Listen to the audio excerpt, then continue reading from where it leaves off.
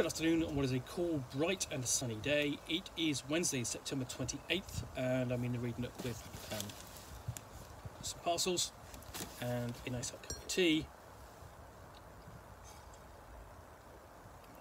And what I am going to unbox next is this.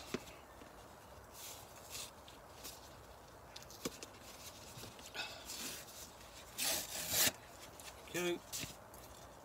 And inside, what I have is this Judges Guild's Bob and Bill, A Cautionary Tale by Bill Owen. This is the 3rd edition. So, updated and expanded 3rd edition details Judges Guild and time with Bob Bledsoe, being history by Judges Guild co-founder Bill Owen. Background as Bill Owen as an early wargamer in the 1960s and 1870s, meeting Bob Bledsoe. Our Rollicking Dungeons and Dragons campaign days, false starts with a forgotten role-playing game system that was out of this world, personal pictures and scans of one-of-a-kind play aids and so on. So this is a history. Basically, they've got a list of what's included in the book on the back of the company Judges Guild, which was in business from the sort of like mid 70s to sort of through to the early 80s, and produced a wide range of supplements for different role-playing games, but never actually produced content essentially for its own game. It always supported other games, primarily Dungeons and Dragons and then Advanced Dungeons and Dragons, but also Tunnels and Trolls, Traveller, RuneQuest, Empire of the Petal Throne, Villains and Vigilantes, you name it. It sort of like produced content for all of the big role-playing games of the 70s. Now, the problem, of course, is with a book like this, is that Judges Guild itself has been mired in controversy since. Okay, but I'm not going to get into that with this book, but this is about the history themselves, and that's why it's interesting from a role-playing history point of view, to get their view of what happened, how they ran their company. Some of it has been covered, of course, in things like Designers and Dragons, which is Shannon Applesine's fantastic history of role-playing.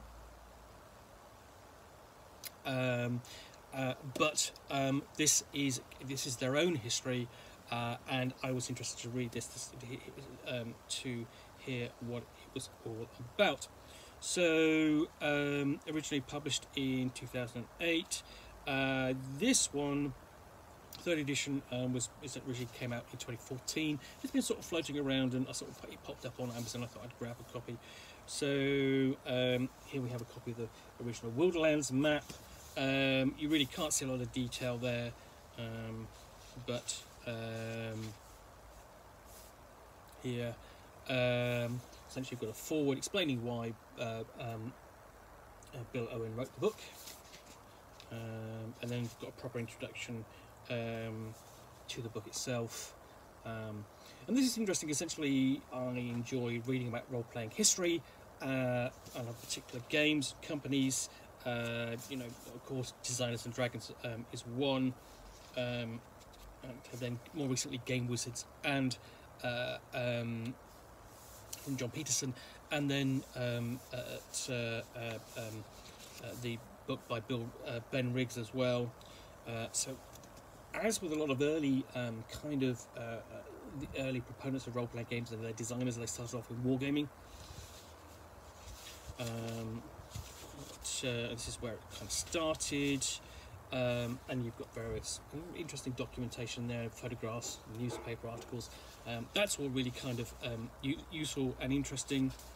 And then how they got involved in Dungeons and Dragons when it came out in 1974, 1975. And was essentially creating their own content for the first time, because ultimately that's what you did when it first came out, because there was no official adventures. You were given these rules, off you go, do it. Make your own worlds, make your own settings, play it however you want, before it really kind of got codified with the first adventures, with the first campaign settings, and then Advanced Dungeons and Dragons, and so on. and then how the business itself got started.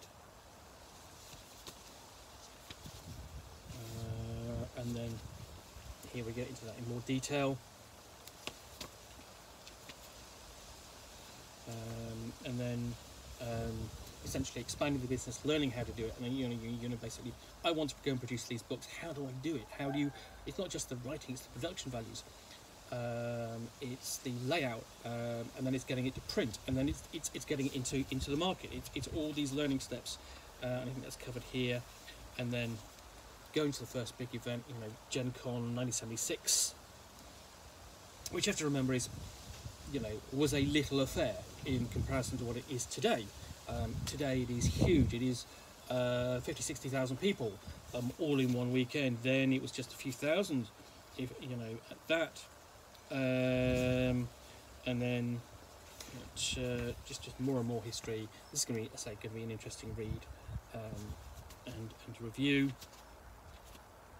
And really, really not profusely illustrated with these photos. And you know, if you've got an interest in the history of role-playing games and the hobby, then this is probably one you do want to read, because Judges Guild influence upon the hobby is undeniable. Because ultimately, what it did was it showed the way for how supplements could be done, or not done in some cases.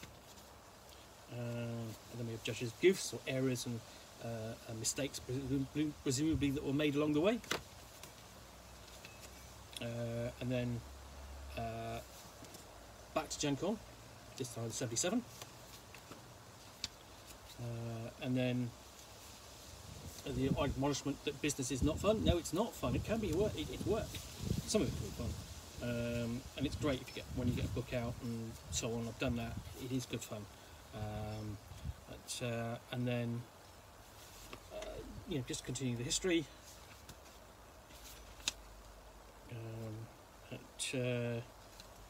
And just more, and then just more personal stories. Really, these photographs kind of touching more upon the wargaming side of the hobby, I think, than necessarily the role playing here. You know, I mean, basically the kind of travel that working for Judges Guild afforded, because obviously you go around the country, you visit conventions, and then so on. And there's general playing, you're playing what Bill Owen was playing, and what Bill and then Bob Bledsoe and sort of like his sons were playing at the time. You know, how they were involved.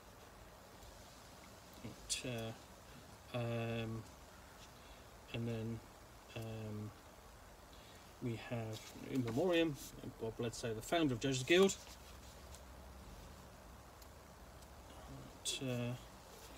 Book afterward, and this is actually taking up barely taking up half the book, and the various articles and so on. The role of imagination, clues appear in odd spots. You know, just expanding upon the original book. I think this is really kind of looking at you know, going back through 30 years of gaming history. You know, in the garage and so on, and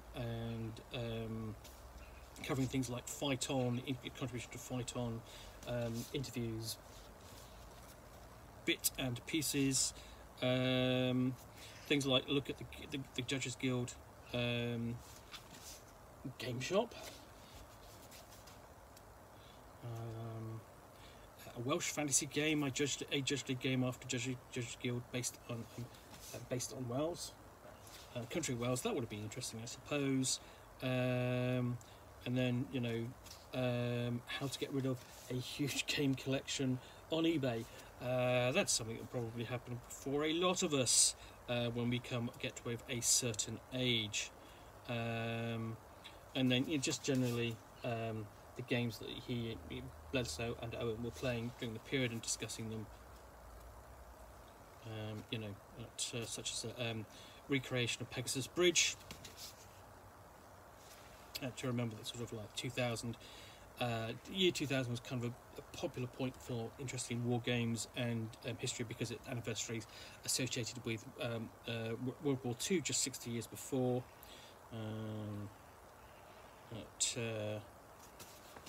and just general memories, I think. So it's it's a bit of a potpourri, a bit of mix and match of elements. For example, like original maps for Tegel Manor.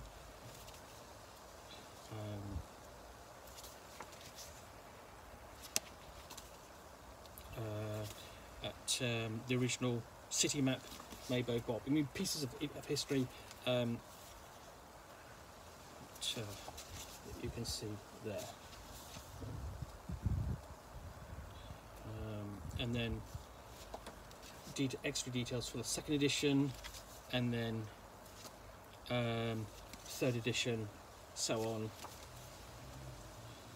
So essentially bringing it up to date in 2014.